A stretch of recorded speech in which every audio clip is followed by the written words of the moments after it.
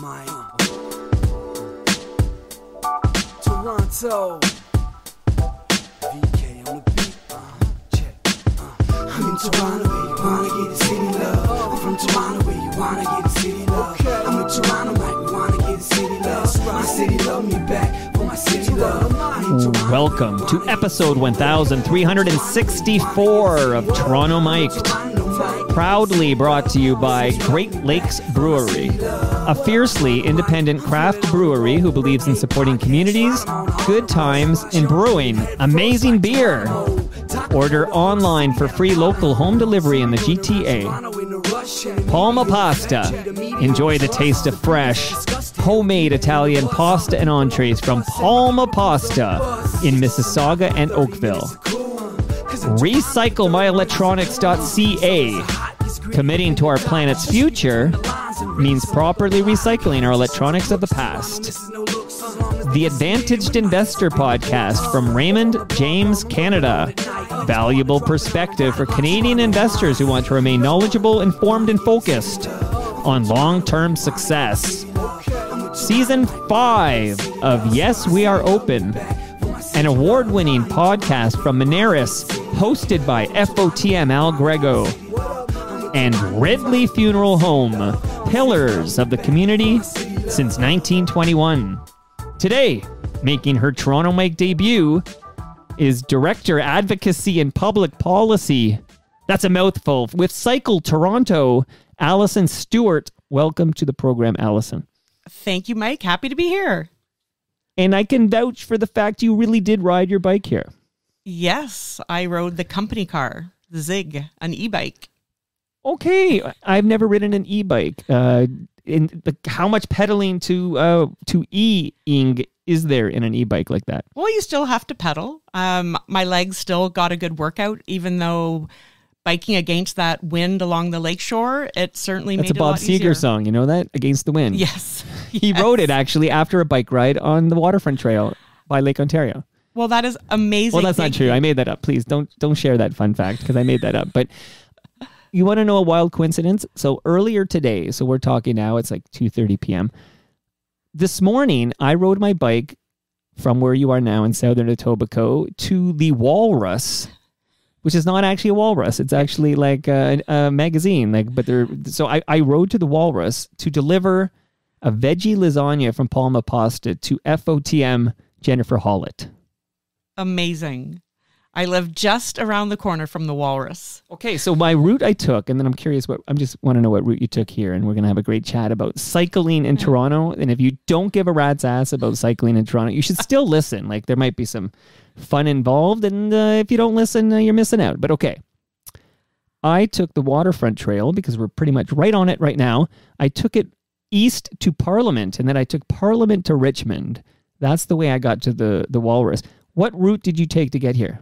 I took the Lakeshore Trail. But how did you get down to the Lakeshore Trail? Like, what artery did you take to get south to the Lakeshore Trail? I took Richmond to Strong, and then King to Shaw, and then down by the Princess Gates. Okay, Strong. So, fun fact, Jennifer Hollett used to work at Twitter. Their head office was King and Strawn. What a coincidence. I did not know that. Okay, here's another fun fact. Since this is all about, you thought it was about Alison Stewart. It's actually all about Jennifer Hollett. But I said to her, because she's the reason we hooked up, she said, you should talk to my friend Alison. And I said, I would love to. I bike 365 days a year in this city. I would love to talk to you about all things cycling in Toronto. And then I said, oh, Jennifer, how do you know Alison Stewart? She said, maybe you tell the story. How did you meet Jennifer? Well, I actually met Jennifer from a posting in Kijiji. At the time, I was renting my spare room to help pay my mortgage. And lo and behold, I met the marvelous Jennifer Hollett. Did you say, oh, I recognize you from Much Music? I did not. All right, so that's wild. She was looking for a place to rent in the city of Toronto, and she ended up, basically, that means you live together. Absolutely. Okay, I think that's a mind blow right now, how FOTMs came together here. Okay, now that title, did I get it right? Director Advocacy and Public Policy with Cycle Toronto? Yes, you did.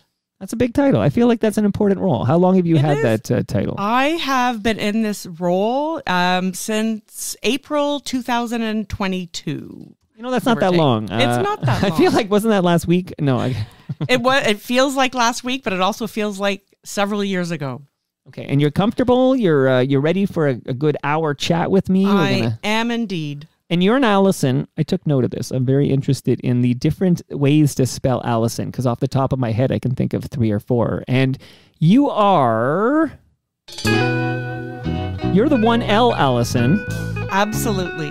The right kind. That's the Alison that's name-checked in this Elvis Costello song. 1L. Absolutely, yes. Were you always proud that, those 2L Alisons are like, that's not really your song. Like, this Alison absolutely has 1L. Well, to be honest, I never thought of it that way. More of the fact that the one song out there that has the name Alison is kind of a depressing song. But a depressing song, but a good song. And what percentage of music is good? Well, that is very true. You could have had a mediocre pedestrian Elvis Costello song, but you have what could be arguably is maybe his greatest composition. That is very true. And certainly it gave Alison some kind of prominence before it became as popular as it is today. I wonder if younger Alisons have 1L because of Elvis Costello. I think there are more 2L Alisons, the younger versions. Oh, they're getting it wrong. Okay, we'll let Elvis take his 30 seconds in and we'll bring her down here. Oh, Alison, my aim is true. My aim is true. He's my Elvis. I know there's a lot of Elvis Presley fans out there, but I'll take Elvis Costello over Elvis Presley. Do you have an Elvis preference? Like you, I would go with Costello. Because he wrote a song called Alison.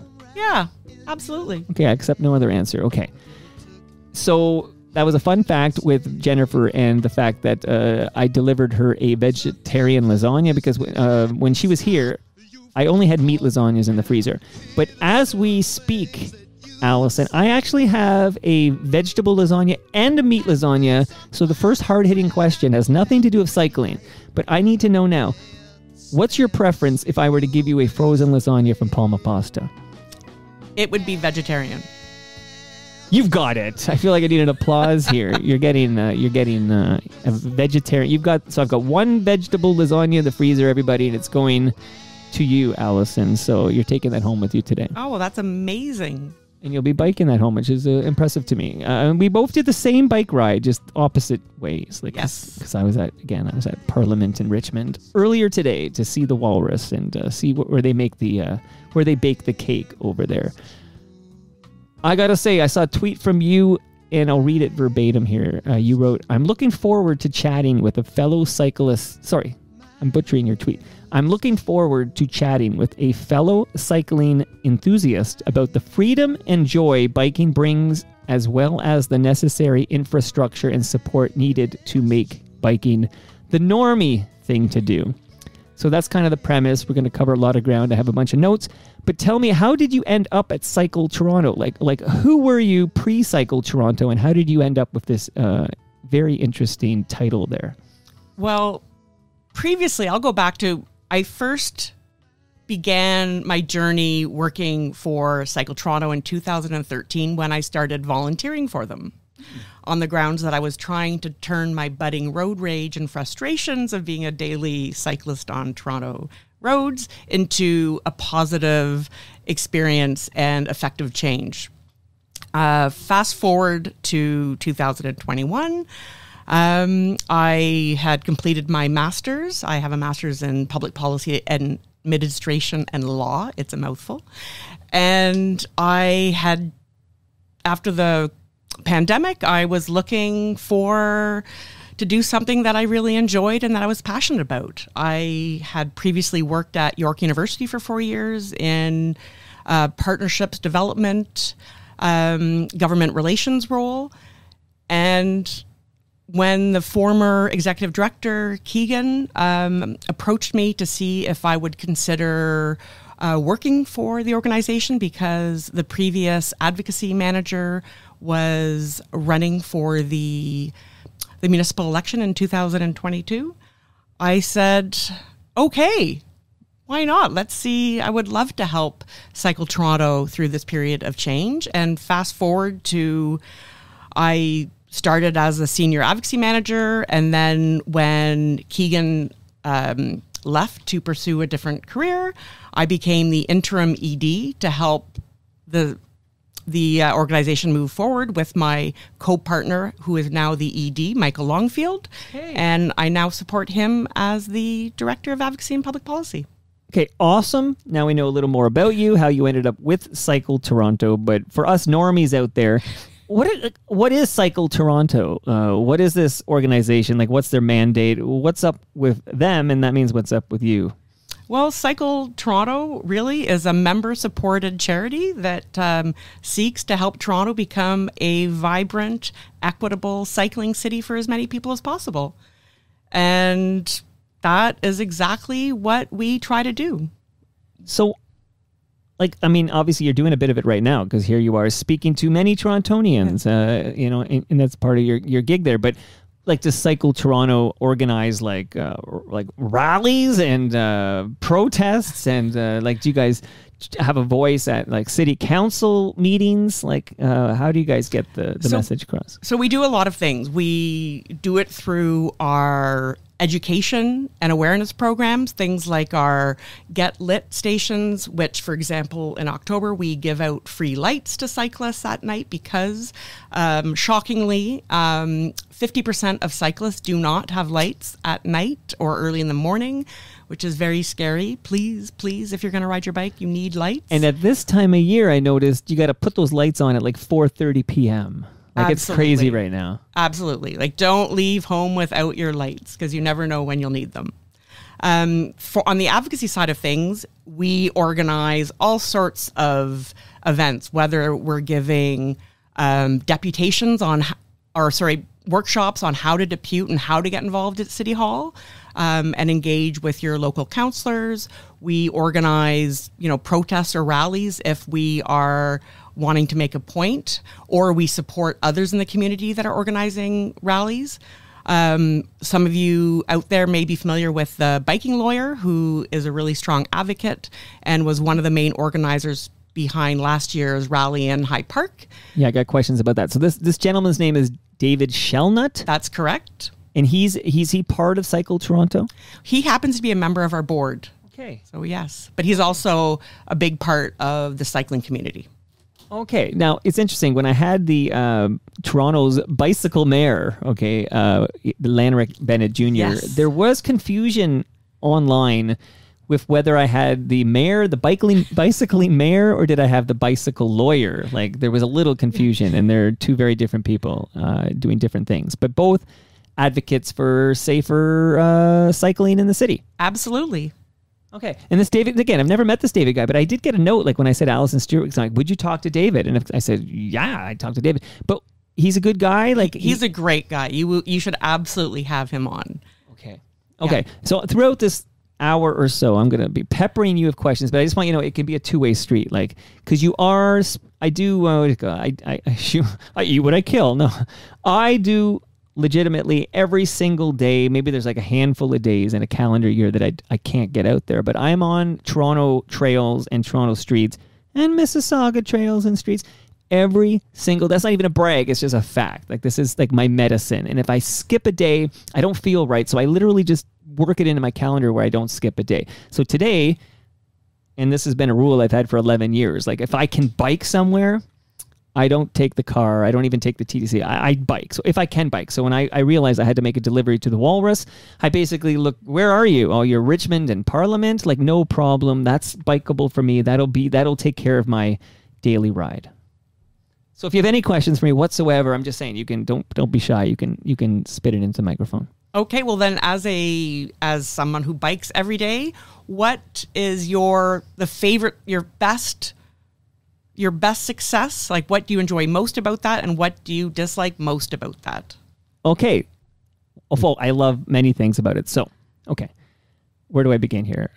Firstly, it's like my exercise, okay? Because I love to eat pizza, and I like to drink Great Lakes beer, and I would be 300-400 pounds maybe, but I burn a lot of calories on my bike. So there's the physical And I also found I wasn't tired at night. Like I was kind of wired at 11. And then I realized if I did 90 minutes, like that's kind of my target every day. If I do 90 minutes of cycling, I actually, at about 11 p.m. when I'm lying in bed, I'm tired. Like it's like, this is like a natural medicine basically to help me sleep, is that I'll do the 90 minutes on a bike. So there's a physical benefit. There's also absolutely a psychological benefit. Like something about just even in 2 days ago, we had the cold rain. So I always say, I don't mind cold. I don't mind rain. I don't like it when they're together. Like I don't like that 3-4 degree rain. Like I don't like it. So I'll sometimes shorten my rides, but I still get out there. And there's an absolute mental benefit to cycling for me where I will solve all my problems on a bike ride. Like I'm really smart on a bike ride. Like it's like a meditation.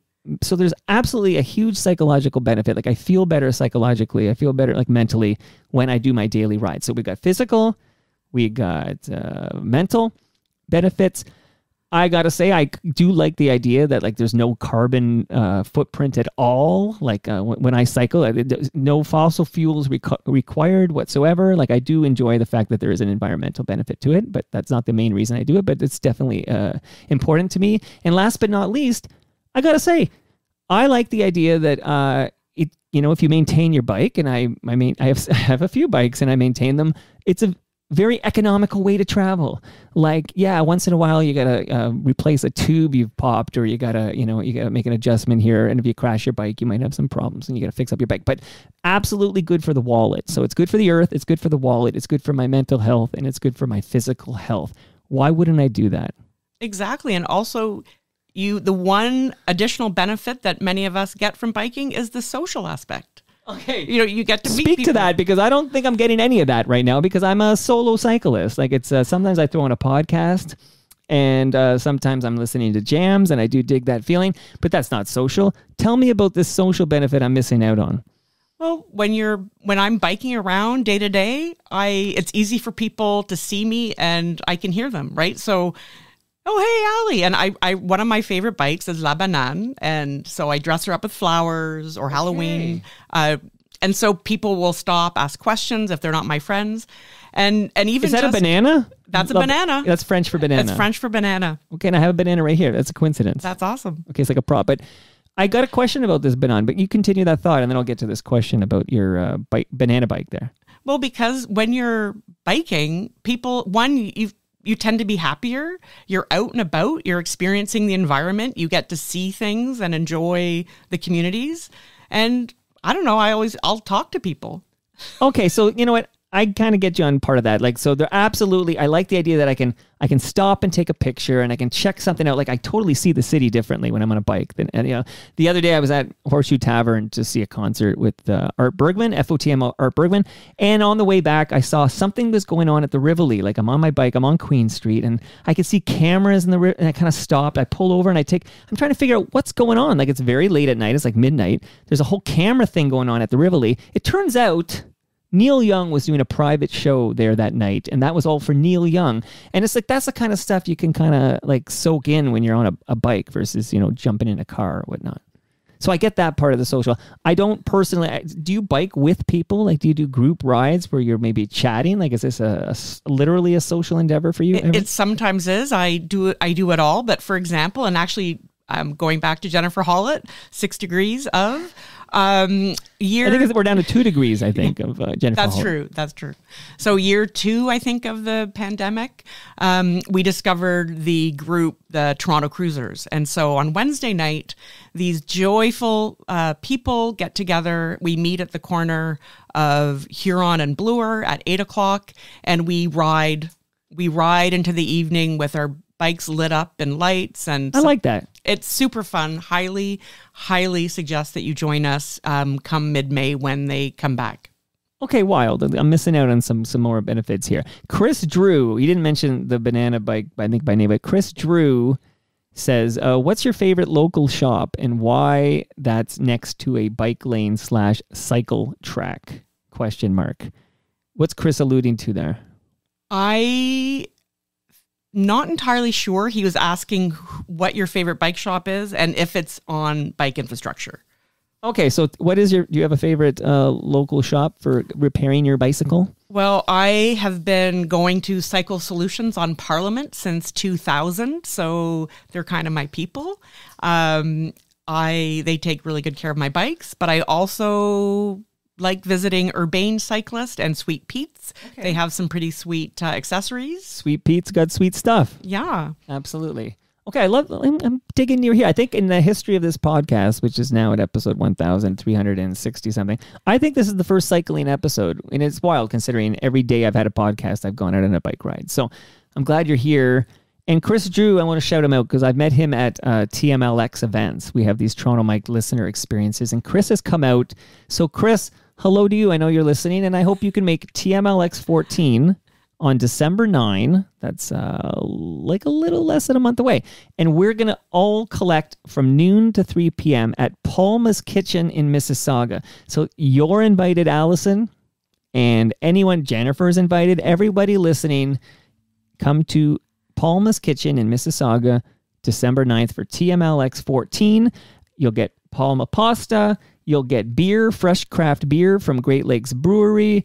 And there'll be a Pandemic Friday reunion. So there you go. Chris, I hope to see you there. And I hope to see you there, Alison. Absolutely. That sounds like fun. Okay. So many places I want to go. How does Toronto do, like from a high level, how is Toronto with regards to cycling infrastructure in 2023? Like, how are we doing? How are we doing? You tell me. Well, I take a positive approach. I think the city has come a long way, especially since 2008, where there was just, 200 kilometers of bike lanes. Fast forward to today, we have roughly almost 650. Wow. The city is making huge progress. And for example, in 2018, Cycle Toronto had the minimum grid campaign, which was to really have a connected grid of bicycle lanes in the core. And fast forward to 2023, we have that. And we are now looking to expand that grid out to the inner suburbs and also improve the quality of that grid. So ultimately, people like criticizing Toronto because they often I'll hear people say, well, we're not Copenhagen or we're not Amsterdam. And it's like, well, no, we're Toronto. And aren't we lucky? Look what we have. Now when I started biking in Toronto in the early 90s, there were no bike lanes that I ever came across. It was just Martin Goodman Trail, pretty much. And then unless you were doing like a Humber Trail or a Don Valley Trail, like you had, those were the three big ones. I remember anyways from the 90s. Right, but if you're living and working in downtown Toronto and you need to get around, it was me and the bike couriers and a few of the elderly Asians that were riding around with their groceries. We've come a long way. We've come a really long way. But how much further, really, like in our utopian future of Toronto and bike infrastructure, like how much further do we have to go in your humble opinion? Well, for example, if we're looking at it, the big picture, currently just 4% of Toronto's streets and roads have some form of cycling infrastructure on it. So in an ideal world, I would say that should be 80%. But one day at a time. So right now, what we're looking to achieve is to bring that 4% up to 20%. And over the next 3 years, we're right now advocating and working with the city and hoping to see the new cycling network plan be doubled to 200 kilometers of new cycling infrastructure over the next 3 years. Okay, so you've got these targets. Okay, now I'm going to get kind of specific here. And again, my brain always naturally, and I think all of us are like this, you think about your backyard. Toronto's a big city, okay? Yes. Shout out to FOTM Mark Carey. One day we decided we were going to bike the peripheral, like the perimeter of Toronto, so the Toronto proper, the 416. We were going to bike it. That was a long bike ride. It was quite the experience. Toronto is massive, and I always think, okay, I'm in southern Etobicoke here, and I always think if I have to go east, west, I happen to be blessed. I consider myself blessed in the city that I'm on the waterfront trail. Like if it's go east and west, I've got that handled. So I'm always thinking kind of north south. So to be very specific, and I think I'm talking to the right person here, if I need to go north from here, I know that Islington and Kipling are cycling shit shows. Okay, this is what I know.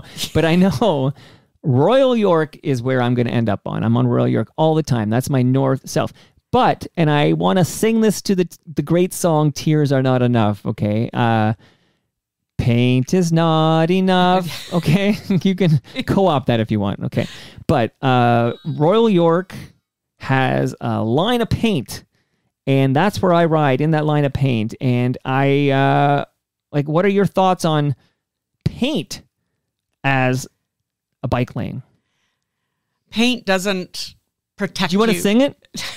I do not want to sing it. I am not a good singer. Paint is not enough. It is not enough. And honestly, that's one of the things where we would love to see, is that in addition to seeing 100 kilometers of new cycling network, that we see 100 kilometers of our existing network, which consists of just paint, be upgraded so that it does become separated and thus safer for people to ride, because paint is not enough.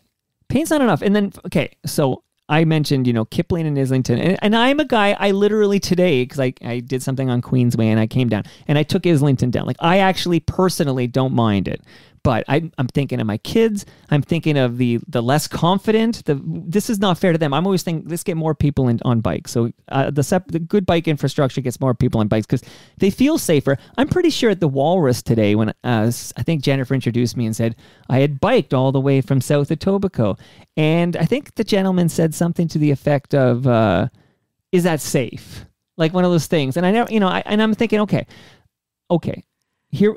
There is no north-south from where we are sitting right now. We won't get too specific on where that is, but where we are in South Etobicoke, yes, I can get to Royal York, and then they have the painted bike lane that'll get you to, where are you getting up there? Dixon, and then Royal York disappears. But there's not a lot to the west here. Like, there actually is. I don't know if I lived further west, do I have to get my butt all the way east to Royal York just to have a fairly safe way to go north from here? Like, there seems to be these gaps all over the city. And again, I say this, and we're going to get into more specifics, but I know most of the city doesn't live on the waterfront trail. Okay, so absolutely. Like, where are these north-south arteries for cyclists? Well, they do tend to be more located on the east side. So to your point, there are a lot of gaps, and we're hoping to improve those over the next few years. But for example, Ward 3, under the leadership of Councillor Amber Morley. Okay, we prefer to refer to her as FOTM Amber Morley. FOTM Amber Morley. She, under her leadership, I think that's a great opportunity for Ward 3 to start expanding the cycling routes and create some north-south routes, as you mentioned. But also, there are many people that live along the waterfront, and that people are coming into the city, including food delivery couriers that come from Mississauga, even some as far as Hamilton, that are riding that Martin Gibbon Trail throughout the night, which is unlit. And that connection going over the Humber Bridge, while today, for example, it wasn't very busy, but for most part of the year, it's overly congested.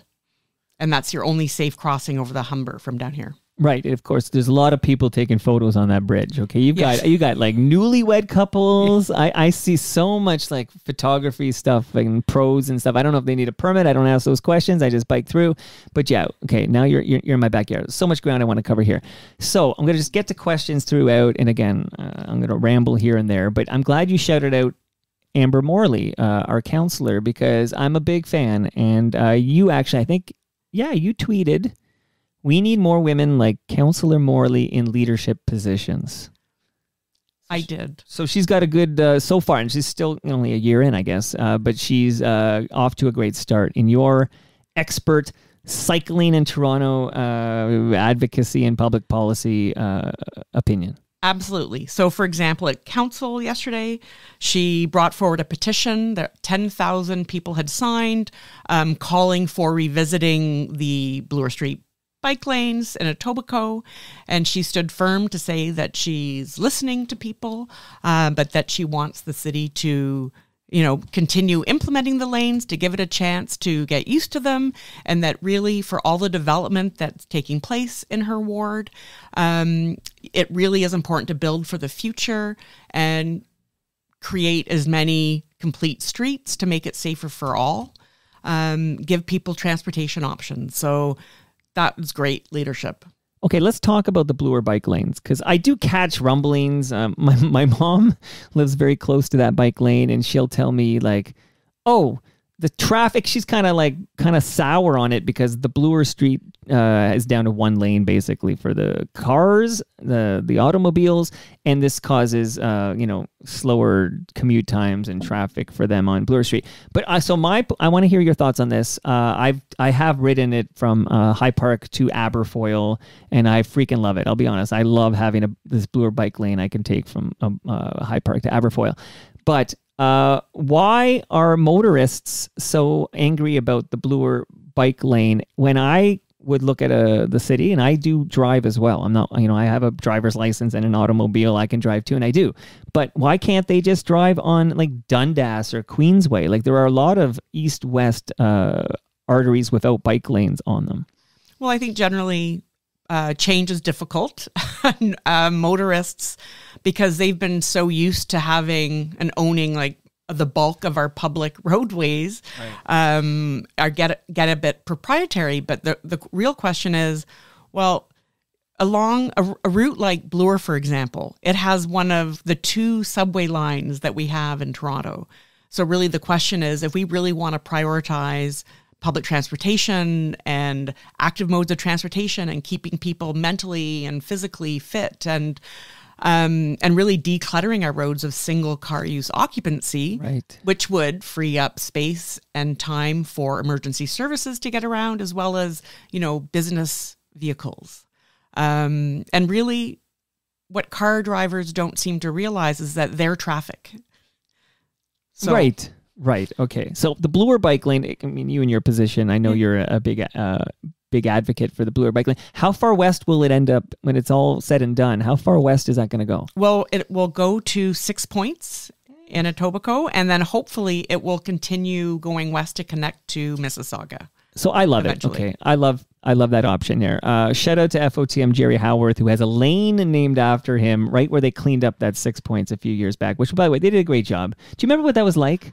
Vaguely. I avoided that area like the plague. Well, I went to high school near there, and in fact, I went to this Westwood Theater that was there. It's long gone now. I think they're building condos like everywhere else. But the Westwood Theater, I went there to see the Disney cartoon Robin Hood. Do you remember the fox was Robin Hood? Do you have any memory of this? Vaguely. And there was like a rooster would play like a mandolin or something and sing. Like, is this a did I drop acid or something, Alison? I have these memories, but those are your memories. Those are not my memories. All right, so I feel like I'm with Dr. Melfi here. Let's talk about this. Okay, but anyway, the 6 points spaghetti, whatever it was ridiculous, and it was awful for cyclists. It was just terrible.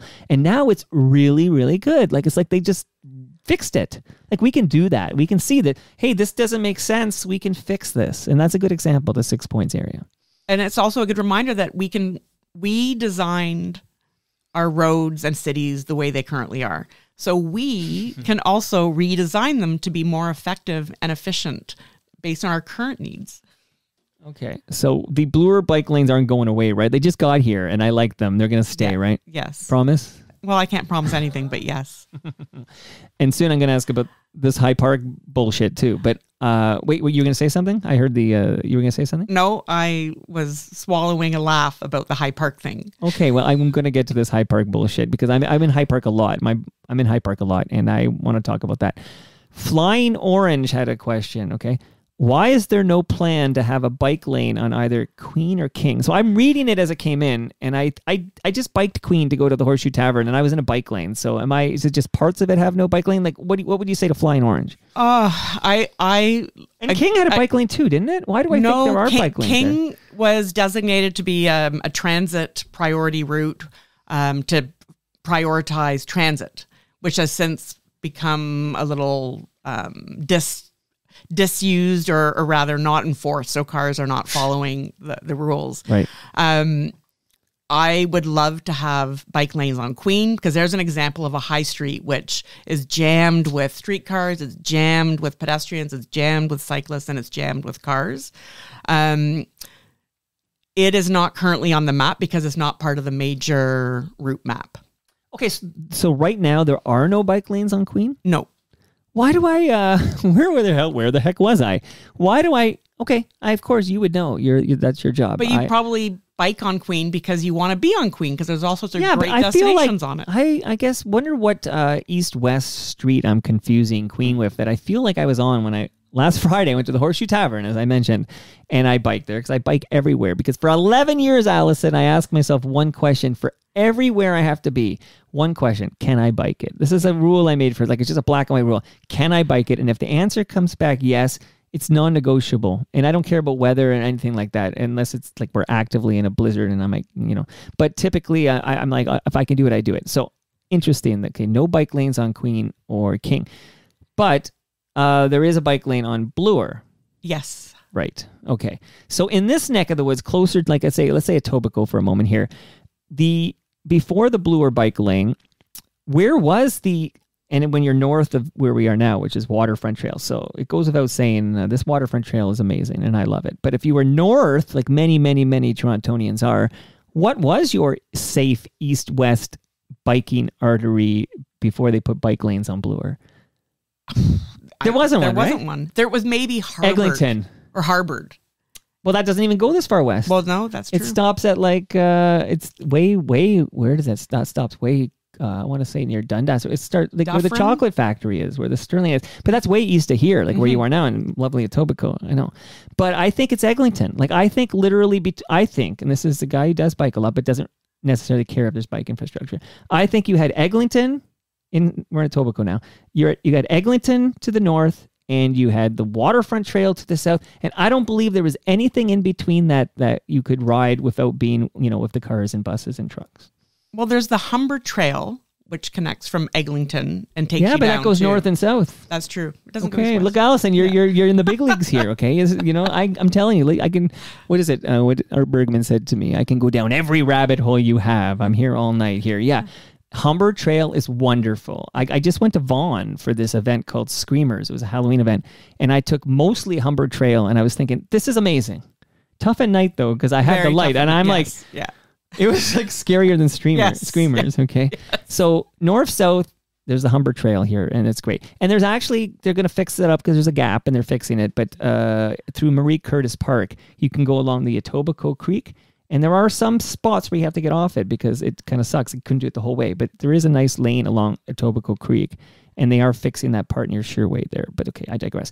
But I don't believe there was anything east-west in this neck of the woods that existed between Eglinton and Lakeshore. So it only made sense to add these bike lanes to Bloor. Yes.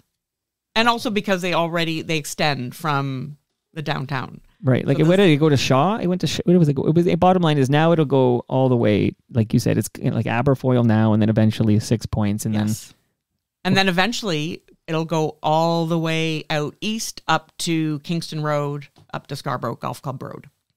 Why do you think there's such animosity from many motorists in this city against, cyclists? Well, I think it's because people have gotten so used to being catered to, and for example, being given close to free parking. And so when you are building complete streets, which not only provide separated and protected bike lanes, but also improves the pedestrian environment, we have limited space. So sometimes that is going to require reducing a traffic lane or parking, or maybe sometimes both. Okay, fair enough. I mean, I sense it. Like, I shared a story with this not-so-secret FOTM group yesterday that I once was riding in that paint we talked about in Royal York. Like, I was riding in the bike lane, and a guy in a pickup, I guess he had to wait for me to cross before he could turn, and he opened his windows, and he told me, again, if you have the children in the car, but get off the fucking road was what he yelled at me. And I remember, I yelled back, I'm biking, I'm going... Where would you like me to go? And then did he say the sidewalk? No. Oh God, no. That's my pet peeve. No adult should be riding on the sidewalk. But I mean, that was me in a bike lane. That wasn't even a non-bike laned street. So there's a percentage of motorists out there who would just like us off the roads. Absolutely. And I just think right now people are particularly impatient. And for some reason, when you're in a position of power, and in this case, it's when they're in their big trucks or SUVs and they're comfortable in their carcoon, they think that they have the right of way. And it's frustrating. And to your point about riding on the sidewalk, I would just like to say that, when you do see an adult riding a bike on the sidewalk, it's often because there's no safe infrastructure. And so, for example, if I'm occasionally biking out west or by Islington or like if you're on Kipling, I can say that I can see the sidewalk. Yeah, I can see why somebody would be frightened to ride their bike on Kipling or Islington, especially because this is where even I am like, I need to be smart and careful here. Where the exchanges to the Gardner. Oh, absolutely. And then when you get north, the 401. Yeah. So cars start to amp up and to get onto the highway. And you're on the right of the street going, let's say you're going 22K an hour or whatever, some people less. But yeah, now you've got to kind of make sure you get left so that people can, start to build up. They're going like 80, 90K to get on that highway. Yeah. And even when they're coming off of it, even, for example, Richmond and Adelaide, which both have protected bike lanes, you've probably experienced it yourself. When you're at Parliament, cars are either ramping to go on to the off-ramp or they're coming off of it. And if they have a green light, I experienced that today. Absolutely, you gotta have some confidence out there, which is why a lot of people need improved infrastructure, which is where you come in. Absolutely, and that's so through our advocacy. So one, it's trying to build support in the community, like talking to residents associations and BIAs, as well as getting our supporters up and writing emails and building relationships in their community, and also talking with local councillors and city staff to try to find solutions. Right? Okay, but Alison, when the King Street pilot was kicking off, there was a lot of restaurant owners saying it was going to cost them business because you couldn't drive and park out front or whatever on King Street. So how cooperative are the BIAs when you try to, get rid of these parking spots and put in a bike lane? It also depends on the BIAs. So for example, what are the good ones? I want the good list. No. Well, the Annex, for example, has a really good BIA where they understand the value that having bike lanes, how much it impacts business in a good way. So for example, one of the things that I think should happen more often is the city should be able to pull Moneris data, because that's really how with data, you can prove that, well, hang on a minute, you are shop owner, you are overestimating the volume of your customers that are coming to you by car versus the volume of your customers that are coming on transit, on foot, and on bike. I'm glad you said the M word, okay? Moneris, did you know, Alison, that they have a wonderful podcast called Yes, We Are Open? And season 5 is dropping now. The host, Al Grego, will be here soon to kick out jams tied to season 5 episodes. But he travels the country and collects these inspiring stories from small business owners and entrepreneurs like you and I. And then he shares these stories with us through Yes, We Are Open. And I just want to urge people to subscribe and listen to Yes, We Are Open from Moneris. Well, I did not know, but that's great. And so you should ask him about some of the data on the people that use Moneris along routes that have bike lanes. I'm going to take a note right now. Alison, are you kidding me? Yeah, absolutely. Love to talk Moneris with Al Grego, who's very happy. Their HQ is Islington and Bloor, so you can have a nice, easy bike ride there on the Bloor bike lanes. Absolutely. It's right there, Islington and Bloor. I'm telling you. Shout out to my brother Steve. That's okay, Alan. I'm passionate too about cycling, and I'm always knocking things over. I had on this program Sylvia Tyson, but she's 83 years old, so I didn't make her come in the basement. I thought that might kill the poor woman, so we did a remote, and I'm chatting her up, and then I learned her son was in a band called Look People with James B. And I actually, her son is on the cover of this album, and it was over here. And I got so excited, so I went to get it, and then I knocked over everything. And then I listened back to this episode, and then periodically I'd hear crashing in the background. As things came down, Wendell Clark came down, Stu Stone and Jamie Kennedy's Blowing Up came down, Brian Linehan came down, my phone thing came down, everything was just crashing down. So crash away there, okay, Alison?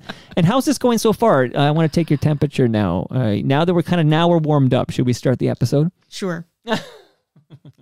And I can tell people that when you arrived, I didn't want to talk to you because I want to learn everything on the show. And now that I thought about it, Alison, you said a nice thing and then I shut you down and I said, Alison Stewart, shut your mouth and save that for the podcast. And this is your opportunity. Mike, you are an excellent interviewer. But is that true or are you just warming up the No, it's here? absolutely true. And one of the things that is really enjoyable about your podcast, which I actually discovered thanks to Jennifer Hollett, is their natural conversations. No editing, and you can vouch for this now that, oh my goodness, everything I said on that mic was recorded and he did not edit it. Yeah. Oh, you know what I forgot to give you? You'll like this. We talked about Moneris having a great podcast. You can listen to that podcast and your jams with this new wireless speaker from Moneris. They want you to take that home with you. Oh, wow. That's generous. Thank you very much. Good audio, too. You'll be impressed. Awesome. Get a big sound out of that. So I can hang it from my bike. Yeah, absolutely. And you can, what kind of music would Alison Stewart listen to on a bike ride if it were blasting out of that Moneris speaker there? Alison Stewart has a different playlist for every ride. Depends on the day, depends on the mood. I did put together a really fun playlist for Cycle Toronto's Big Toronto Bike Ride. Every song was about biking.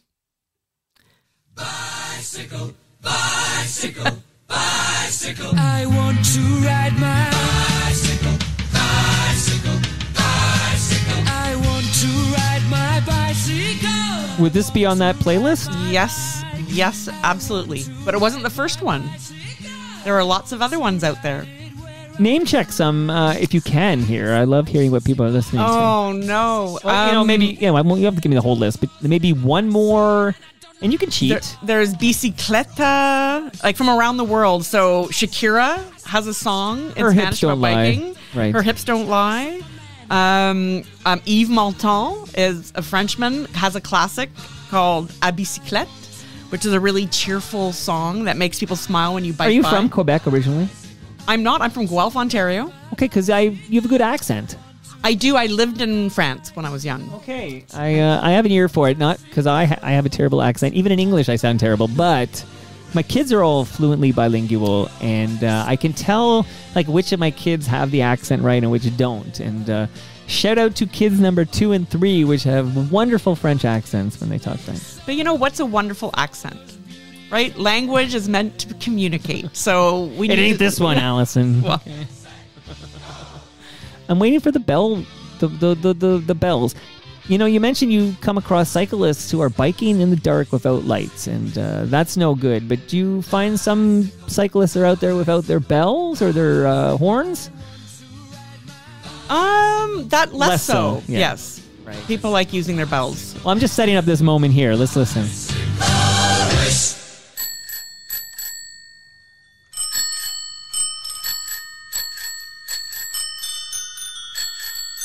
It's really the definitive bike jam, right? I feel like this is the, for English songs anyways, this is your go-to bicycle race. Kraftwerk has a song called Tour de France. Oh, I will add that to my playlist. Okay, since we're doing this here, okay, I'm glad we're talking here. I also have... That is on my list. Okay. Yes. Red Hot Chili Peppers, Bicycle Song. Yes. Here she comes in a suit and tie, shepherd's bush and a leopard's pie. She's marching to the funky beat of James Brown and his dancing feet. I'm gonna set your fish on fire, pistol whipping of desire. So please do not resist your fate. I'll pick you up. Yes, it's a day.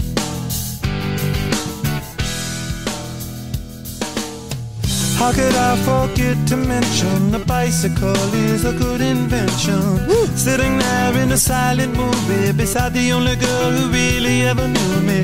Happy days but sad face, and heaven knows I'm on the case. So how could I forget to mention the bicycle?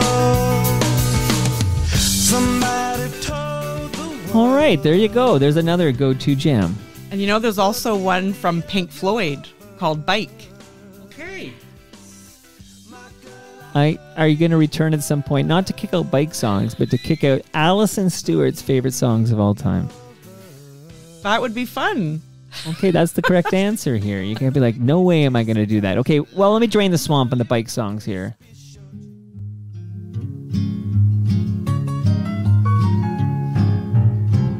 I rode my bicycle past your window last night. It's really a roller skating jam, but they Yes. reference biking in this Yes. song. So shout out to Melanie and Brand New Key. Is this on your playlist? It is not, but it needs to be. Well, that 'Cause this is a opening great line, come song. on. Yeah, it's a great song. What happened? Melanie still tours. I still hear, oh, she's coming to Hugh's room or whatnot, but catchy as heck. Yes.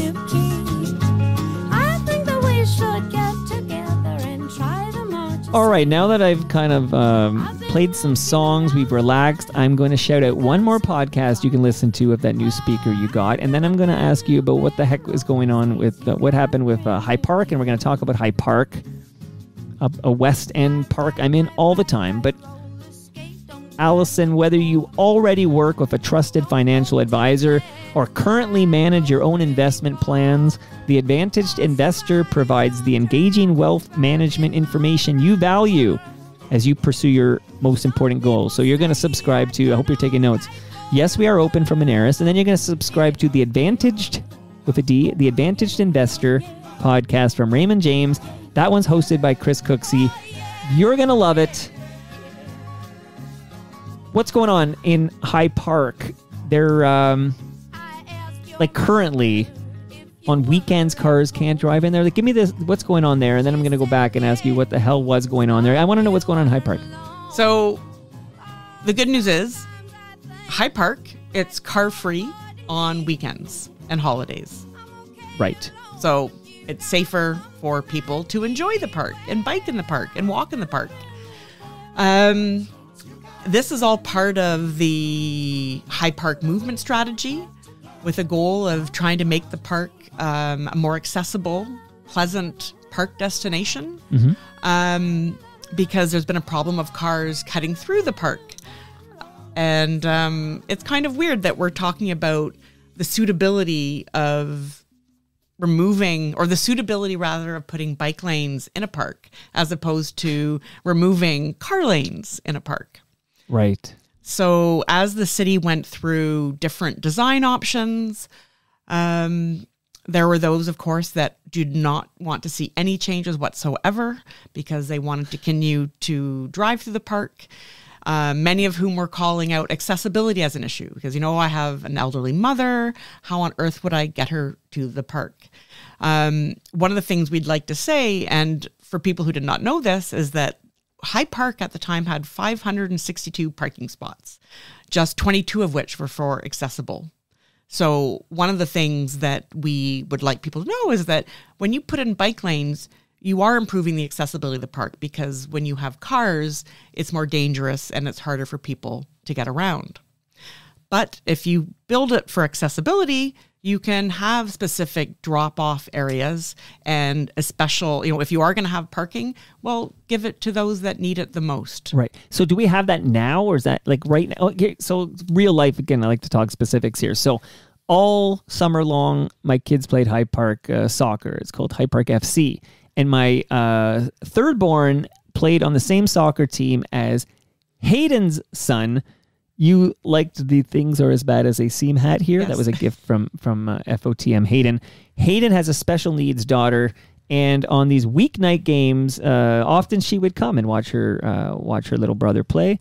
But we had our championship weekend, and cars were not allowed, and she ended up having to stay home with her mom. And Hayden and I were talking like, he basically couldn't get his special needs daughter to see her little brother play this soccer tournament because no cars were allowed. And I'm wondering, at some point, will we have that accessibility for those who cannot walk into the park? Well, what we're hoping for is that the city looks at developing a transit route. Like right now, there's a little train, but if you have some kind of, public transportation that circulates the park, so it makes it easy for people to be able to be dropped off at the entrance to the park and then be delivered to the different destinations within the park, so that you don't need to drive into the park, but you can get to it safely. So were you born and raised in Toronto? I was born and raised in Guelph, Ontario. I already asked you that question. Okay. So do you remember when the zoo had the monorail? I do not. Okay. Shout out to anyone who remembers the 1980s zoo and the monorail, which felt like the future, and then it got shut down and there was some accident or whatever. But, okay. So we need...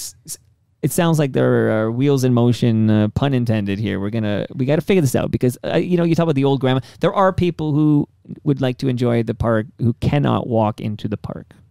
And Absolutely. we need to be sensitive and conscious to make it accessible for everybody. Even though me, as a cyclist, like as a selfish cyclist, I got to say I love it. I love it being car free, but I just want to remember the people like Hayden's daughter who don't have the luxury of biking in or walking in. Okay, now, High Park... There was that bullshit with the cops. Pardon my French. You're better at French than I am. It's worth swearing over because the police, and you're referring to last summer, when they began actively targeting cyclists who were biking in the park for failing to come to a complete stop at stop signs. Absolutely ridiculous, especially as, and there are many videos out there that were shared on socials, police and all the car drivers driving in the park were not coming to a complete stop either.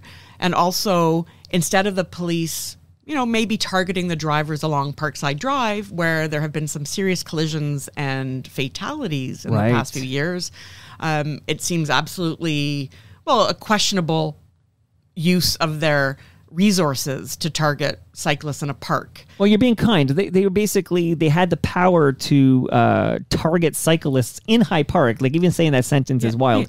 And we're talking about, just so people know, I was, following along like you were, but people who would not stop fully at a stop sign in High Park when they were riding the loop there, and they would be pulled over. I actually changed my habit, so I would often ride the waterfront trail to Colburn Lodge and then ride up and do a couple of loops of High Park, particularly in the spring when it's 10 degrees warmer in High Park than it is here in my backyard, believe it or not. But okay, so I would often do that. And when they were doing that targeting, I basically just changed my route and said, I'm going to just take Waterfront Trail to Trillium Park by Ontario Place and then do that loop and then come back. Like I just made modifications because I didn't want to be harassed by cops. Well, exactly. And nobody does. And imagine like we're both, you're a privileged white man. I'm a privileged woman. Oh, I'm super privileged. You're right. But the police, so imagine if you are, a person of color or a woman or... Police have this position of power, and it also adds to that whole toxic environment of giving car drivers, the ability to pester cyclists, because the police are themselves doing it. Absolutely unproductive and dangerous, and most importantly, Alison, uncool. Very, very uncool. And then fast forward to, again, it just. Cyclists are not villains. They're, you mentioned all the reasons that you enjoy biking. Also, cyclists who are looking for a place to train, they don't really have places where they can safely train. And during COVID, when the city launched Active TO and opened up, for example, the Lakeshore Boulevard West, so that people could come out and get exercise safely. Yeah, from Windermere to Stadium Road, we had it, and I loved it. Absolutely. And many cyclists took advantage to go out and get their practice. And that has since come to a close. Well, that's more bullshit. Let's call out some more bullshit because it was Mark Shapiro wrote a letter to city council to say that people weren't coming to Jays games because between Windermere and Stadium Road, Lakeshore was closed to vehicular traffic. And lest we forget, the mayor at the time was literally getting paid $100,000 a year from the Rogers Family Trust. Like, this is all documented facts. Stay tuned for more Ed Keenan episodes of Toronto Mike where we talk about this. But it stunk then and it stinks now, and suddenly this Active TO Lakeshore closure disappeared. Exactly. And so suddenly cyclists who are looking for a place to, get their exercise go to High Park. And one of the things that, quite frankly, is missing from High Park is a cycling clubhouse. So, for example, you have baseball fields, you have tennis courts, you have a pool, you have off-leash dog park, you have a zoo, you have all these amenities, but you don't have anything for cyclists. Okay, you're singing my song here. Wow. Okay. Yeah, love it. And the Active TO closure because of the Mark Shapiro thing or whatever. In 2024, are we any chance we get that back? Well, it was cool. Not sure. It was very cool. So one of the things we are thinking we would love to see is, for example, having a permanent solution to Lakeshore. So right now, Lakeshore, as you know, is a 6-lane arterial road, and it's cutting off residents who live along the Lakeshore of accessing the lake safely. So what we'd like to see is that active TO really becomes permanent, and that there is a dedicated east-south lane dedicated for cyclists, so that would free up space for the already overused Martin Goodman Trail, so there's fewer conflicts between the different users. Yeah, I'm glad you brought that up because I'm a big fan of the Martin Goodman Trail, but of course on a nice weekend in the summer, it's so many blessed pedestrians, they belong there too. We share that trail, of course. But the pedestrians and dogs and the kids who every kid I see on that trail, I'm like, I just assume out of nowhere they're gonna bust a left. You know what I mean? It's like, and it's like I have kids. I don't want to hit any kid, and I have yet to hit a kid. I want to put that on the public record. I've yet to hit a kid, and but at least I will say this: the way you don't go more than 20k an hour on that Martin Goodman Trail. If I ever did hit a kid, they'd live to tell the tale. I'm just gonna point that out. I won't hit a kid though. Okay, but this is wild. Okay, so. Where do I want to go next? Do you mind if I ask you another question from a listener who heard you were coming over? Not at all. Lanrick Bennett, who we already talked about, the bicycle mayor. I like this guy. He's an FOTM too. He says, the bike bus has gone from a lofty idea to a full-on piloted concept in bike TO. Moving students and teachers by bike to their schools here in Toronto. Would there be room at Cycle Toronto to create advocacy around bike to school TO year round in 2024-25? So answer Lanrick, and then this is going to be a good gateway because I do want to talk about year round cycling because I know far too many cyclists who put the bike in the garage or shed, and I'm going to say maybe late September or maybe early October, and that's it till like May. And I want to talk about, biking this city in the winter. But let's talk about what Lanrick Bennett is speaking of, the bike bus. The bike bus is a great initiative. Lanrick, thank you for your question. This is an exciting time of year. Cycle Toronto, we're beginning to take a look at what the next couple of years looks like as we build out our priorities. And this is something I will bring to our executive director, Michael Longfield, to put in the bucket with, wouldn't that be marvelous? Because studies demonstrate that when you have a bike bus or even a walking bus, that exists as well, it's a great way of safely getting kids to school using sustainable active modes of transportation and reducing the traffic that's caused by parents who drive their kids to school, which is kind of sad. Right. Until my 7-year-old broke her arm, me, the 7-year-old, 9-year-old, biked to and from their school every single day. And then now we changed it to a walk because of the broken arm. But can't wait to get back out there biking, for sure. You said you got here on an e-bike, right? I did. And, you pedal. So, I've never had an e-bike. So you pedal, but you don't have to, it's not all pedal powered. There's a motor. You basically, it's like a normal bike, except it has a battery. Okay. And so you still need to pedal to move. But for example, if you are heading into a high wind or you're going up a hill or you are tired, you can boop, boop, boop, add a little bit of juice and it helps you move along a little faster with less effort on your part. Okay. So can you ride that e-bike in all the bike lanes where you would ride a bicycle? Absolutely. Yes. Okay. So it is one. Yes, absolutely. Okay. So I was always curious. So every once in a while, I'll see what. To be honest, I don't know my bikes. Okay. Sorry, Joe Louis. I don't know the difference, but it looks to me like it's almost like these are and I don't think they are Vespas. Okay, but they're look like little mini motorcycles, yes. And they'll be roaring on the Martin Goodman Trail for whatever. And I always think are they allowed to be here? And I'm not here to go at any e-bikes. I think e-bikes are so much better than a car, but I didn't understand the rules. So no, they are not officially allowed on the trails or bike lanes. So what's the difference between those guys and you? Well, those are, you don't need to pedal. Those are pure e-motored. Right. There's no pedaling on those. There's are no like, pedaling. Right. No, those are just like a version of a Vespa that's not as cool looking. Okay. That's the big difference is, so your e-bike is allowed in the bike lanes, but those e-bikes are not allowed in the bike lanes. No, they're not. Although, do they belong on the roads? Not really. So okay, but those, I mean, from an ecological factor or whatever, like we'd rather people take a bike like that. I don't know what they're called. Is there a name for them? Like e-scooters? What are they called? Is, and I You don't can't know. Okay. remember. Let's call them e-scooters, okay? Because everyone knows what I'm talking about. Yes. So we would rather a Torontonian get from A to B if they're not going to take public transit and they're not going to bike and walk. We'd rather they're in an e-scooter than they are taking a car, right? Absolutely. And actually, right now, the city, they're putting together a micro-mobility strategy as a way of taking a look at what are all the different kinds of mobilities that we see on our streets and also looking at emerging ones to try to determine how should the city plan and organize what mobilities should be supported.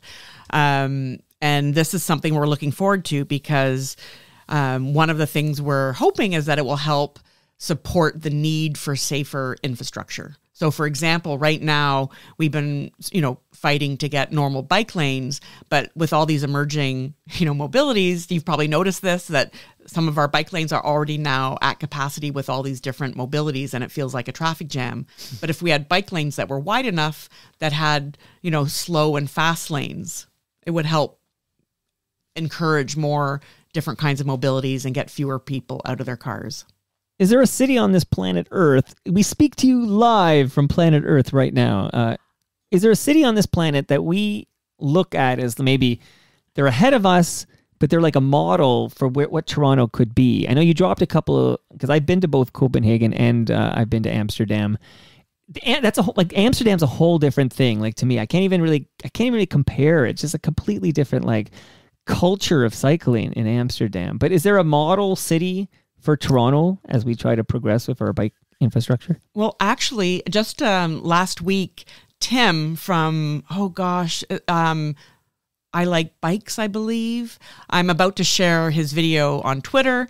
He does wonderful videos, and this video, it's a 50-minute video showcasing Freiburg in Germany, about how this city is really a model for how you can, redesign your cities to focus on transit and bikeability and walkability, and how it can all work if it's well designed and well thought through. I was actually frustrated by Amsterdam because this is, again, very selfish man here. Okay, I always what do I like to do? I like to go, let's say about 22, 23 kilometers an hour and kind of just go. And meanwhile, in Amsterdam, everyone's going 14 kilometers an hour or whatever. And yeah, you can wear your 3-piece suits and they're dressed up for the office. And it's amazing because it's all cycling first and it's really inspiring. But I think I would personally be frustrated. I guess I'd have to go to Vondel Park and do loops there or something. Where do you, stretch it out? Well, I don't know. I haven't been to Amsterdam in years. Can you expense a trip? Does Cycle Toronto have enough money to send you to Amsterdam? Oh, I wish we did. We are a charity. We're getting ready to announce our end of year fundraising campaign. So if your members love biking, please consider becoming a member, just $30 a year, or donating to us, cycleto.ca. Sign up for our newsletters, our action alerts, get involved. No, I'm glad I wanted you to do this. If anyone has got this far in the podcast about throwing their iPhone out the window or whatever, they are likely a candidate to be a member. So you need more members because that's where the money comes from, right? Absolutely. Here we're gonna do a telethon here, whatever, a sales page. All right, so and it's in that website again is cycleto.ca. Cycle and not Psycho-TO, that's my website, but cycleto.ca. Okay, some quick hits here, and then I'm going to have the big famous open-ended question where you can tell me, because I feel I speak too much from where I live, because I don't like to drive to bike. I bike from home, and therefore there's an entire borough I probably get to on my bike 5 times a year. Okay, this is called Scarborough. And then if you chat with somebody in Scarborough, you realize, oh, we actually have it pretty good in Etobicoke. Like, so I'm very guilty of forgetting the fact that there's huge chunks of the city where, there's even less infrastructure than I'm used to. Why are we underserving Scarborough? From a cycling, although you can argue from a mass transit as well. Like, I feel like what's going on? We love Scarborough. Like, how can we improve the bike infrastructure in Scarborough? Well, for residents of Ward 20 in Scarborough Southwest, that will begin by electing a new councillor that will support active modes of transportation. Who's the current councillor? There is not a current councillor because they're in the middle of a by-election. But they had Councillor Gary Crawford, who is not particularly supportive of active modes of transportation. And so political leadership is needed. So why don't the inner suburbs have better transit or active modes of transportation is a good question, and largely to do with the leaders that have been overseeing those wards. I had a conversation about a decade ago with a gentleman named Karim who lives in Scarborough, and I was explaining, like, there's always a route. This is my thought, like, because how do I do it? I go to Google Maps. I got to go here, 411 Richmond Street. Oh, waterfront trail, Parliament up to Richmond, and there it is. Okay, and then I can do this for everywhere. I'm going to Screamers and Vaughan. Oh, look, there's a nice route I can take. Whatever. There's a bit of car stuff, but not. I'm not afraid of that. But I just like it says like where do you work and live in Scarborough? And he was explaining, like, these streets that he would have to cycle on would make, I would say, they would make Islington look like Royal York. You know what I mean? These are really a lot of cars going really fast, really scary to cycle on for the average Torontonian. And he literally sold me on the fact that there is no safe, comfortable route for him to take on his bicycle. Like, he has to drive, and that's in Toronto. I know, it's awful. And anytime I bike out to Scarborough, I will often ride on the sidewalk because it's so terrifying. Because you got to live to fight another day. Safety first. But even for pedestrians or transit users, I mean, they are so underserved. Their transit stops are at great distances, even to cross the road. And I mean, I almost got hit by a driver walking across at the green light because a driver decided to pull a U-turn in front of me. And again, paramount to all of this is that we all need to we bike to live, we walk to live, not to die. Like, it's all about safety.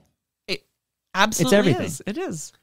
Okay, so we're underserving Scarborough. You and I agree on that, but you're working on it at Cycle Toronto. Absolutely. And for example, one of the things that we with our alliance, we have an Alliance for Safe and Active Streets, which is composed of a few other civil society organizations.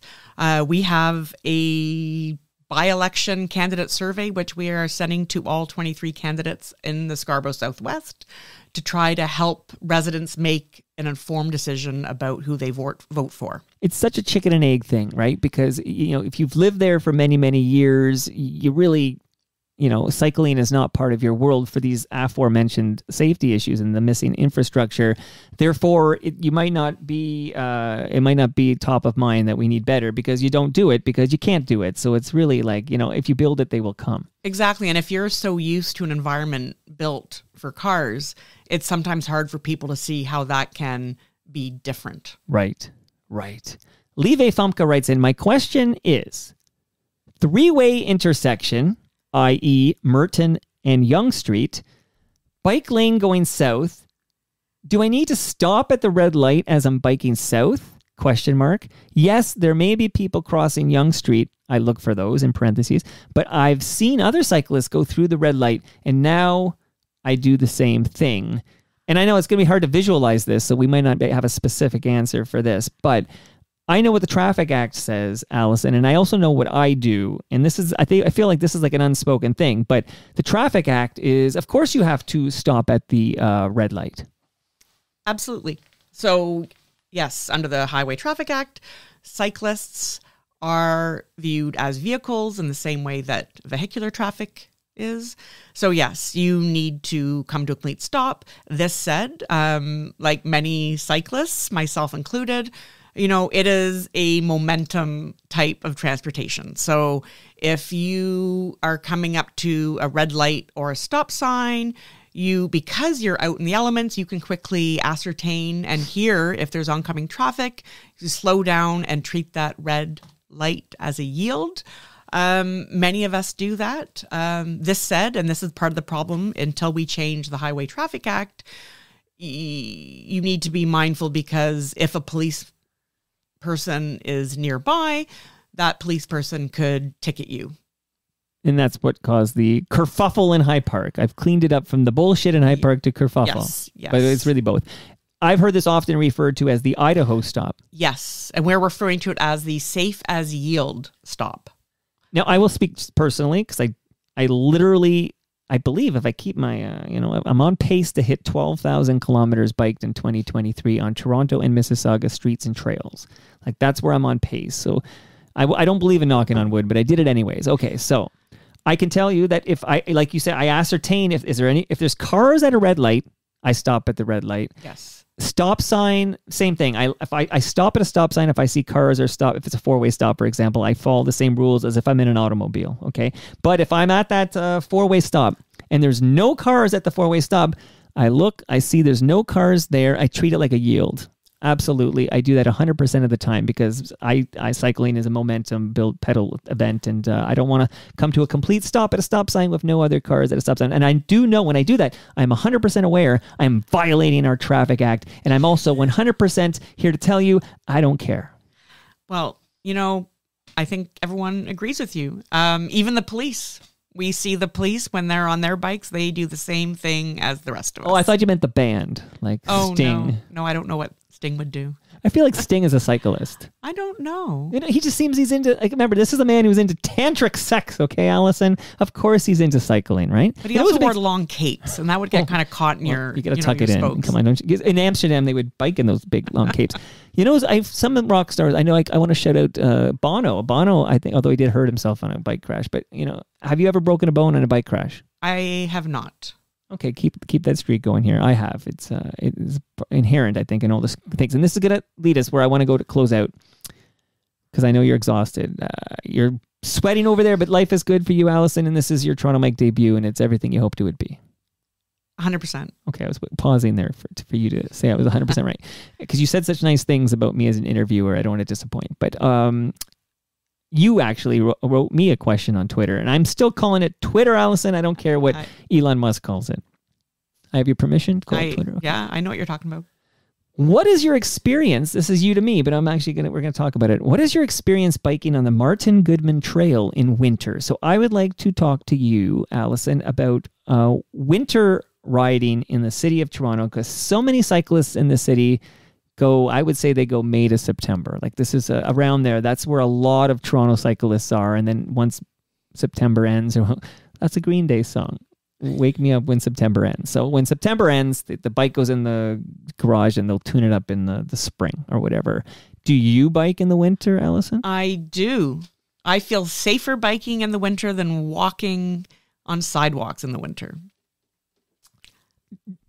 Do you have any tips for somebody listening to us right now on November 10th who's thinking, like, why do I put my bike away for the winter? These goofballs are biking Toronto in the winter. This guy's putting up 800 kilometers of biking in January. What am I doing? So do you have tips? Because I have tips, but I want to hear your tips. Well, honestly, I treat it the same way I would if I have to go walking outside. You dress accordingly. So make sure you have your gloves and your scarf and your comfortable shoes and your bike guards. But it's also still the most reliable and efficient way to get around. And the one thing I do is I put away my bikes because I don't want them to get ruined by the salt. And I jump on Bike Share. Bike Share Toronto is a great city-run program. And in fact, thanks to their data, they demonstrate that Toronto is a cycling city year-round. And by way of an example, last January, their bike rides in January were up 217% year over year. Wild. I'm glad you mentioned Bike Share. That's a good pro tip, too, because Nothing. Yes, I can tell you because I have like the good bike, which doesn't come out when the salt's out there, and then I have an old like sort of a beater that I bring that I care less I care less about it getting rusted out and messed up, because winter cycling is tough on a bike. But that bike share solution there, that's a pro tip right there. It is, because one, it comes with the lights. Also, you can bike it, and great. You can go to work or do your thing and come out. And if there's been a blizzard, you don't have to dig your bike out of 10 centimeters of snow. Okay. Yeah. Yes. You can take the subway back or walk. And if we had this talk, like let's say 5 years ago, we were having this conversation, I would be the guy to tell you like, bike share doesn't know Etobicoke exists. Like I'd be telling you, but what's been wonderful to witness the last 5 years is the bike share stations popping up even all the way here in southern Etobicoke. Absolutely. And even in North York and even in Scarborough. Even Scarborough. Yes. They didn't skip Scarborough this time. No, they're getting better. Okay. I never use bike share because I have my own bikes, but I totally think that's awesome that option. I like knowing that option exists. And my daughter uses the equivalent in Montreal, and that's how she gets from the flat her and her girlfriend's rent and to McGill. Like it's every day she's on the bike share, and she's been having a great experience with it. So I love that this option exists. I'll say I do three things. So you got to be dressed for the weather, like you said. So I'm a big layer guy, and so I'll be out there if it's a wind chill and -20, but the proper layers, proper gloves, the proper boots, so your toes don't get numb, because for a long time my toes would get numb after like a half an hour, and you'd make these adjustments and be like, why can't I bike an hour without my toes going numb? And you basically, this trial and error, you figure out the wardrobe thing, which I wear the balaclava under the helmet, and you get all that sorted out. So you got to dress right for the weather, of course. Secondly is I slow the F down when there's snow and ice, because I talk about going 22 an hour typically or whatever, but yes, I slow down, particularly, and you kind of live and learn on this because I have had many a crash to figure this out, but any kind of turn, okay? So if you're turning, you got to slow that bike way down, because the traction between the rubber of the tires and the ice/snow, it's going to go out from under you, and you're going to end up bruising your thigh.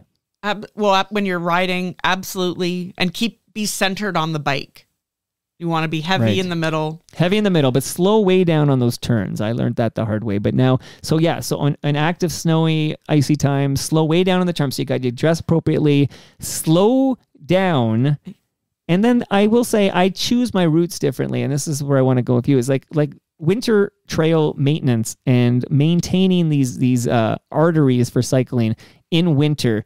Do you know offhand? Like I've noticed that Martin Goodman Trail gets plowed and salted, but and again, maybe maybe I'm wrong, but this is just me living the life. I noticed that it's like that from the Humber Bridge going east, but I find west of the Humber Bridge, when I live west of the Humber Bridge, west of the Humber Bridge is not necessarily plowed and salted. Like, do you have any idea like what the rules are for the city of Toronto for maintaining these cycling routes? Well, they have, the city has posted on their site that they're really supposed to be clearing bike lanes once with 2 centimeters of snow.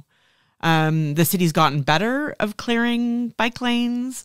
We'll be looking for it once the first snow comes to see how they do it. But it's definitely an area of improvement, because I think it was 2 years ago when there was a good month where neither cyclists, neither pedestrians were able to really move about safely. Yeah, and we talked about the Humber Bridge, and I'll just say the Humber Bridge, I find after a snowstorm, it becomes an ice rink, and it doesn't get maintained at all. Like, whatever they're driving to do the plow and the salt, they skip the bridge. That is unfortunate. I know. And then you wait for Mother Nature. So basically you have a period, I get off and I walk across, okay? Because you walk like a penguin, okay? Yeah. So you get off your bike and you walk like a penguin. You cannot ride that ice rink when it's like that. But you're waiting for Mother Nature to give you one of those sweet, like, special sunny 8-degree days. So it kind of melts you a path. Like, Mother Nature has to clear that. Huh. Well, that'd be great. Okay. You should reach out to your local councillor to ask them. Well, Amber Morley, I can text her anytime and she replies because she's an FOTM. Are there any missing links? I'm just checking to make sure I got everybody's questions in here. Are there any missing links in the city that are particularly high priority for you good people at Cycle Toronto? Oh, are there any? There are quite a few. Not sure. We're actually working on putting together our list. But so right now, we could recommend, like if there's someone listening right now who is like, we need a bike lane on this street, or I noticed there's missing links, I call them, because you'll have these places with great thing and then there'll be a gap where you have to kind of, why can't we close the gap and repair that missing link? So if people have suggestions, this is something that can be done on your website, right? Absolutely. You can email info@cycleto.ca. The city also has an interactive map, which we'll be sharing as well for people to put their personal suggestions. But I would say the biggest missing links for making our city a really safe cycling city is trying to connect those arterials and 400 series highways, because, we began our discussion talking about, getting across the 427 into Mississauga, for example, having to negotiate those interchanges. Right. Okay. Very good. I noticed I like to go to Ontario Place, and then I'll do a little I'll do Trillium Park. I used to, of course, until a few months ago, I used to do Trillium, which connected to the West Island, and then I had a whole thing I did, and then one day I went into that Trillium Park, and there was a big fence, and it said I could not ride my bike from Trillium into the West Island of Ontario Place. There's a bit of an Ontario Place chat we can have here, but what's happening now is as I bike again, I'm biking, let's say I'm biking east, and I'm on the Martin Goodman Trail where Ontario Place is. They put up like 9 feet. I know. These fences, they're wooden, they're like boards. This is a good long stretch, by the way, of like about 8 or 9 feet tall. And I noticed today, for example, and they've been doing this for the last week, they're painting this wooden thing black. So you can't see, now it's like a big, tall black wall on the Martin Goodman Trail where through the whole stretch of Ontario Place. And then, of course, if you want to go into Trillium Park, you can still get in there, but you can't get in there the old way because that's now got security and there for whatever construction's going on there. You have to go around to where the Nukshuk is and then come at it that way. So you can still get in if you know what you're doing. But I feel like the transparency with the work going on at Ontario Place is pitiful. It's horrible. And I imagine you should invite Norm DiPasquale from Ontario Place for All to talk about the horrible situation that is unfolding regarding Ontario Place. And I discovered it today riding out here, how that beautiful view of Ontario Place is gone, and it's so ugly. And I don't like not knowing, like they're hiding something, because I don't trust this government, and I don't trust what's going on with Ontario Place to begin with. And I don't think anything should happen until we get the report from the Auditor General, whoever's doing So stop what you're doing, because I'm about to ruin, right? Like, stop what you're doing. And now you got these big, tall, black walls, and I can't see what's going on there. Like, what, now I got to learn how to use a drone so I can keep my eye on you? I was thinking the other day, I guess I'll have to kayak over there and check things out from the other side. Well, I will have to do that, and then follow me on Twitter at Toronto Mike. I'm going to report back on what I witnessed, but stop it. It's greasy AF. And it's also going to make Martin Goodman Trail dangerous if, with all the incoming construction trucks coming in and out of Remembrance Drive. But again, this comes back to they don't think anyone's out there in the winter, and I'm sure it'll last many, many years, and it'll be many summers as well. But there's this idea like, oh, well, nobody bikes in the winter anyways. But this is something we're here to say. If you take nothing else from this episode, you can bike Toronto in the winter. I do it. If you have questions, ask me. I'm out there. I think there's a handful of days, 5 or 6 days in a calendar year where I'm like, there's an ice storm out there, I can't bike it, or we're in an active blizzard. But again, shout out to FOTM Hall of Famer Cam Gordon, who invited me to see Ron Hawkins at the only cafe in East York on the Danforth. And that was the night of a big blizzard in the city. And I did the same thing I do for everything I have to go to. And I said, can I bike it? And you know what I decided? Yes, I can bike it, because around the corner here, I have an old hybrid with snow tires on it. Like studs, like snow tire studs. And that will give me the traction I need. That's what I rode that day. And I think it was like a 45-kilometer round trip. And I'm glad I did it, because it was fun. Were you wearing a snowboard helmet and I was wearing my sunglasses and my regular bike helmet. Always biking it, not the law, but you should always ride with a helmet. Well, tell me, only because I had a bad crash on Royal York in March 2020, and it split my helmet in two, and then I got my CAT scan, and everything seemed okay. But the guy did say, I would hate to see what happened to your skull if you weren't wearing that helmet. Absolutely. And that was a doctor. But what were you going to say there? You hesitated. So you don't think you need a helmet? I don't, for example, always wear a helmet. But I'm lucky because I have safe bike infrastructure. So it's not something that I need. If I lived where you live, Mike, and I was faced on some of these Royal York Road, for example, I would definitely wear a helmet. And in the winter, I do wear my snowboard helmet just for warmth's sake. And the traction is not, yes. So when it's rainy or snowy, then we agree then that's a good time to wear a helmet. Yes. Okay, I'm glad we had this chat. Yeah. Anything else going on? Any more final thoughts on what's happening with Ontario Place? I like what they did with Trillium Park. However many years, I think that was the Kathleen Wynne government, I think. But whatever they did with Trillium Park, I'm a big fan of that. I kind of wish that just keep going and do Ontario Place like a beautiful park like that. Absolutely. I'm heartbroken because Ontario Place was one of the favorite places I enjoyed biking at night, especially in the summer.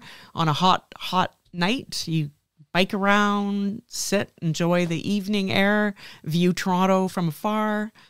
No longer. Well, you can still get at it. I go at it too, but you got to go at it a different way now. Like you can't get at it through Trillium, but you can still bike the West Island. Like that part by the Cinosphere is closed, but you can still do that part you're talking about with the great view of Mimico, actually. Okay. And you can still get at the West Island. You just have to go at it through that bridge that's near the Budweiser stage. So where the entrance to the Budweiser stage is, there's a bridge there. That's the only way into and it's still open, and I'll let you know on Twitter. Okay. I will let you know if they ever lock that up and put security guards there. But you can absolutely still access the West Island of Ontario Place on foot or bike through that bridge. Oh. I just want, because that's where I will try it out. Because you're right, it does look a little bit foreboding when you go by with all those big blackboards. Yeah, it's ugly too. And you can't see the beautiful waterfront. And I don't like not knowing what they're doing there, Alison. So you're here to keep your good eye on all of this.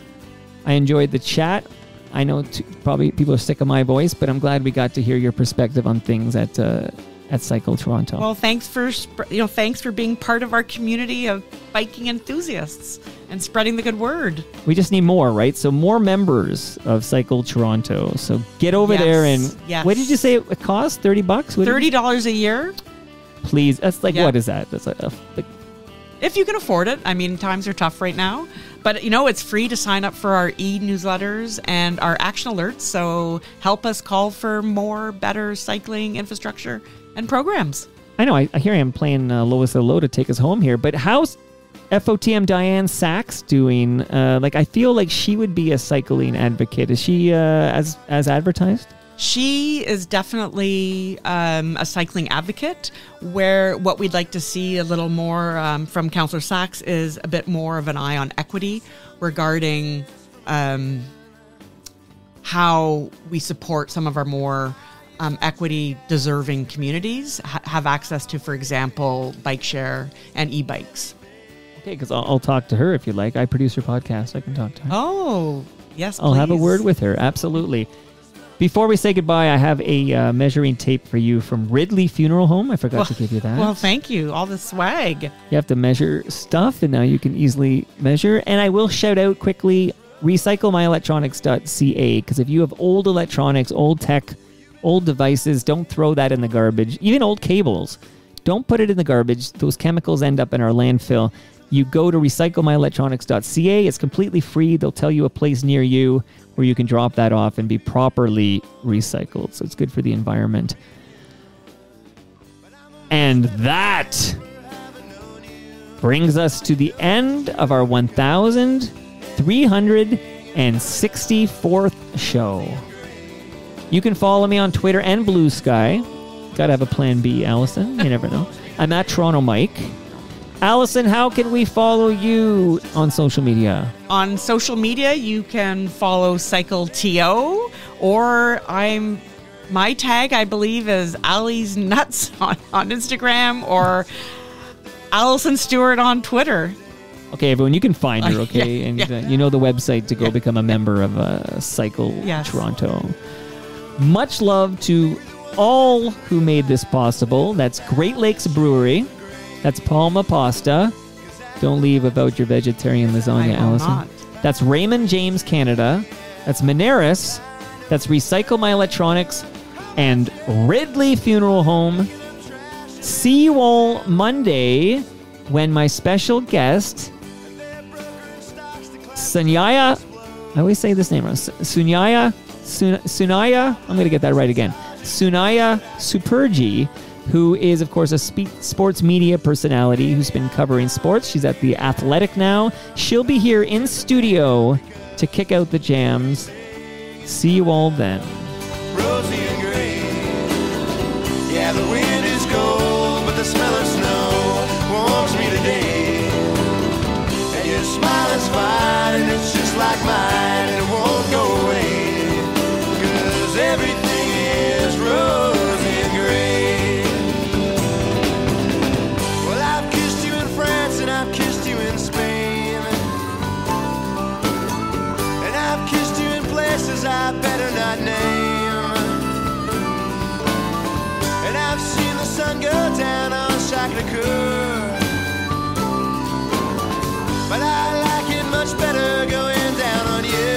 Yeah, you know that's true, because everything is coming up rosy and green. Yeah, the wind is cold, but the smell of snow warms us today.